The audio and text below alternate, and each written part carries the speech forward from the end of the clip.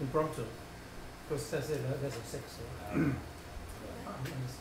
Yeah, I told Abel and Mark. Okay, your topic today, the title of your speech is Perseverance.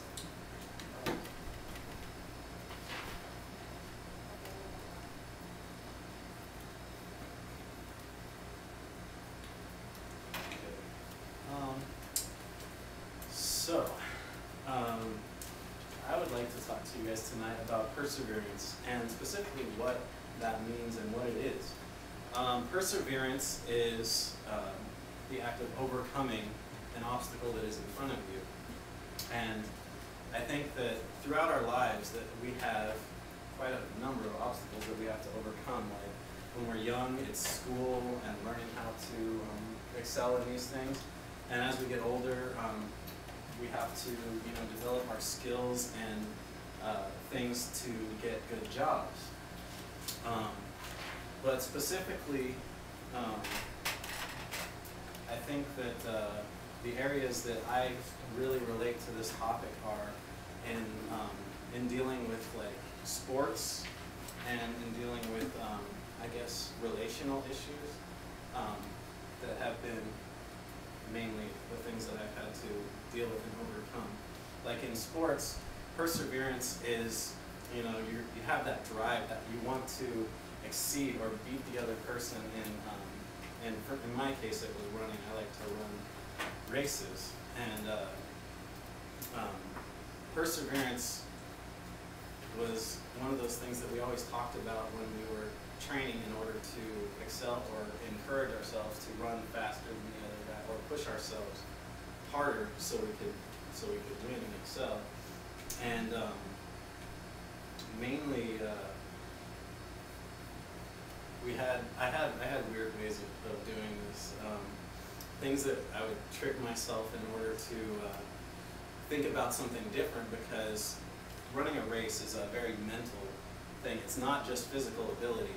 I mean, you could be not necessarily the most fit athletic guy and you could win the race just because you have strength of mind. And I used to like to psych people out by saying weird things to them, like in the middle of the race. At mile 2, I'd be like, hey, you're not going to beat me because I got my lucky underwear on.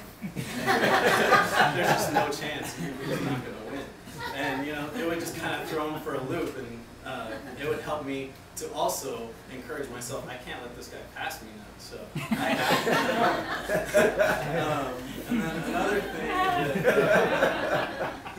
another thing that I like to do was to keep a song in mind, like something to take my mind off maybe the physical aches or pains that I was feeling at the moment, something that had a good, quick beat and maybe a positive message. So I didn't necessarily think so much of, I'm really in pain and I can't breathe right now, or I would think like, about what the music or the lyrics said.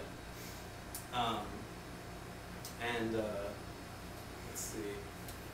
Another really great key tool of getting myself to think positively in these circumstances this is like when I would run, it'd be a team event, So when we would be near our teammates, we would encourage each other, and through the act of encouraging each other, it really gave us strength too to basically run together and to excel as a group.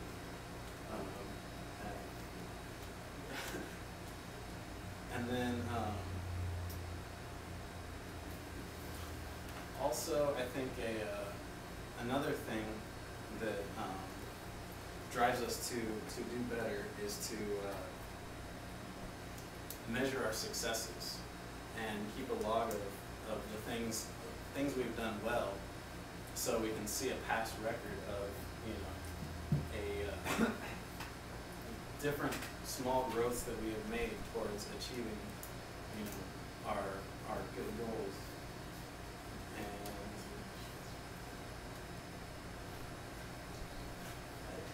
I really got nothing.